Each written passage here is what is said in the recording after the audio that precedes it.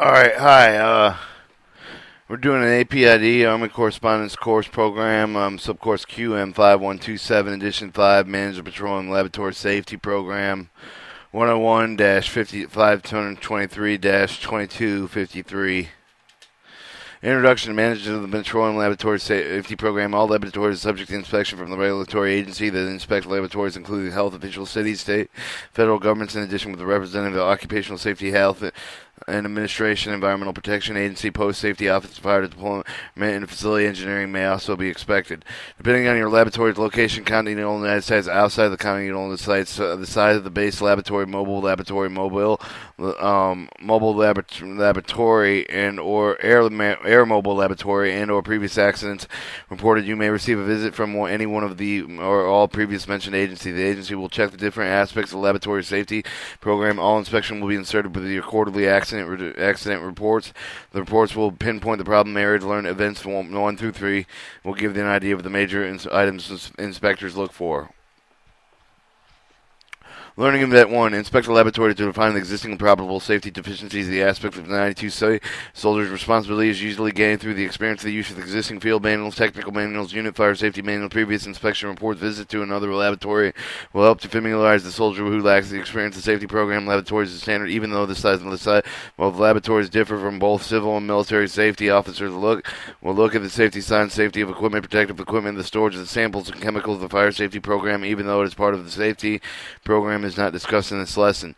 Safety signs. All hazards must be identified whether they are visible and hidden. Appropriate safety signs must be posted where applicable. Conspicuous locations. Example of the common required signs are in the laboratory are exit, no smoking, eye protection must be worn, hearing protection must be worn, first aid station, eye wash station, safety shower, fire extinguisher.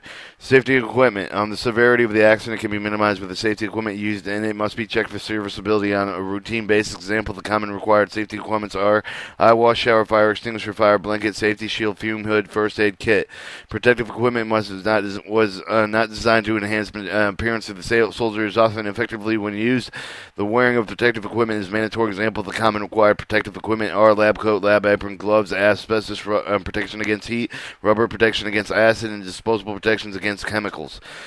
Eye protection, safety goggles, safety glasses, approved face mask, eye protection, safety shoes. Stored samples of chemicals, cleanliness, caution, common sense must be exercised. Storing and handling petroleum products, 5 gallons of the gasoline or equivalent or equal to 450 pounds of the dynamite.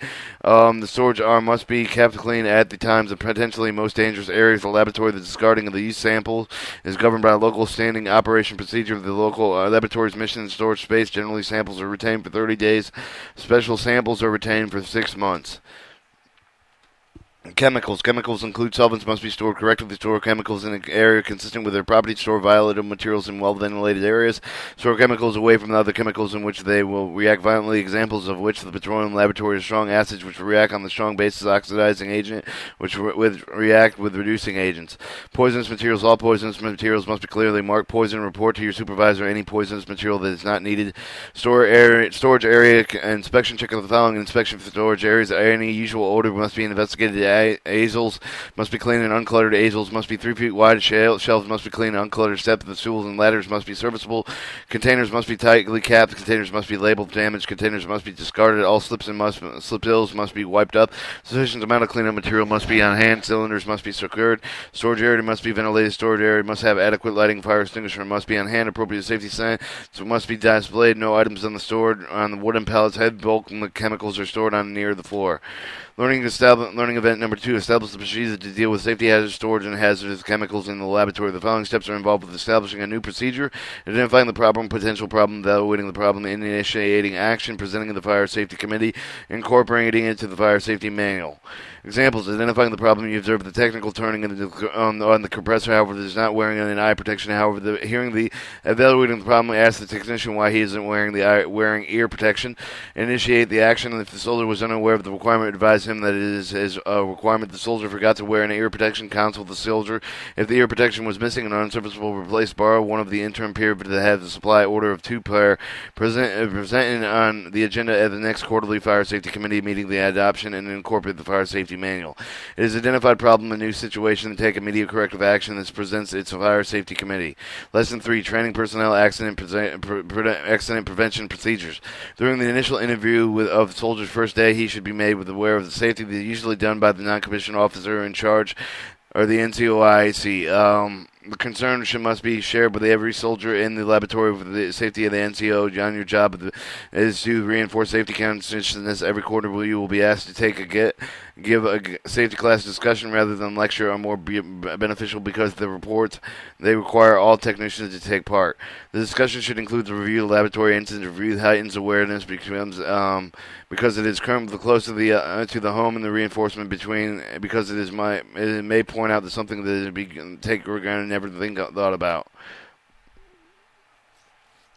The discussion should answer the following questions. How did the accident occur? Where did it occur? And how could it be prevented? The following provided with the example during the past quarter. Private Jones had to go in the emergency example of the room for the result of the acid burns to his fingers. The injury could have been worse, but it had been for immediate action taken on another action technician. One day in the question, Private Jones was performing 2 tetraethyl lead testing. He stated that halfway through his test, his fingers started to itch and then he started to burn. Special Smith had Private Jones put his hand under the faucet and run water on his hand for 10 minutes. He later transported the private to the emergency room. How did the accident occur? When the accident occurred when the Private Jones was performing the evaporation phase of the test, he removed the watch glasses of his fingers rather than using tongs. What does the accident occur? The accident that burned Private Jones' fingers was present to the watch glasses. Nitric acid had evaporated, then condensed on the watch glass, and he should be removed from the have removed the watch glass with a pair of tongs. How could it have been prevented with careless due to the ignorance and indifference of the slovenly attitudes, although had the same report possible injury with the soldier? Ignorance of the technician should have been aware of the chemical reaction taking place, although the soldier has been school trained and had failed to use the proper laboratory techniques. He has violated another cardinal rule: never attempt to perform more tests than you can handle efficiently or safely. Indifference, the senior technology assigned him to supervise was not present, and when the senior technician is not required with a junior technician at all times, he should have been in a general vicinity. Slovenly attitudes, the offense laboratory soldier becomes lackadaisical due to the routine until a new technician gains experience. He can accident prone. And that, my friend, was Managing a Laboratory Safety Program 101 52 523 222 2253 QM 5127. Managing Petroleum Laboratory Safety Program Edition 5.